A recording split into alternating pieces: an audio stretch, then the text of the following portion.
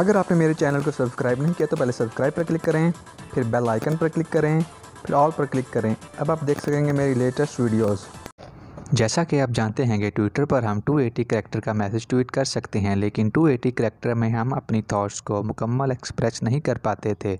अब ट्विटर ने ये मुश्किल आसान कर दी है। ट्विटर ने आईफोन यूज़र के लिए वॉइस ट्वीट फ़ीचर शुरू किया है, जिसमें हम 2 मिनट 20 सेकंड का ट्वीट हम रिकॉर्ड कर सकते हैं। अगर 2 मिनट 20 सेकंड से हमारा मैसेज इंक्रीज़ हो जाता है तो फिर ऑटोमेटिकली हमारा ट्वीट डिवाइड हो जाएगा, जो ज़्यादा से ज़्यादा 25 ट्वीट पर मुश्तमिल होगा। फॉर एग्ज़ाम्पल, अगर हम 7 मिनट का ट्वीट रिकॉर्ड करते हैं तो ऑटोमेटिकली ट्विटर 2 मिनट 20 सेकंड के 3 ट्वीट बना देगा। चलिए मैं आपको बताता हूँ कि कैसे करना है। पहले तो आपके मोबाइल में लेटेस्ट iOS वर्जन होना चाहिए और लेटेस्ट ट्विटर ऐप इंस्टॉल होनी चाहिए। पहले आपने अपने मोबाइल में ट्विटर ऐप को ओपन करना है, फिर ट्विटर कंपोज आइकन पर क्लिक करना है। अब आपने वॉइस आइकन पर क्लिक करना है।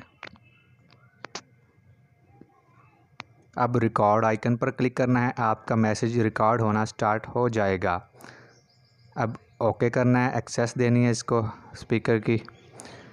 अब आपका मैसेज रिकॉर्ड हो चुका है। अब आप ट्वीट कर सकते हैं। अगर आपको ये वीडियो पसंद आई हो तो प्लीज़ चैनल को ज़रूर सब्सक्राइब कीजिएगा।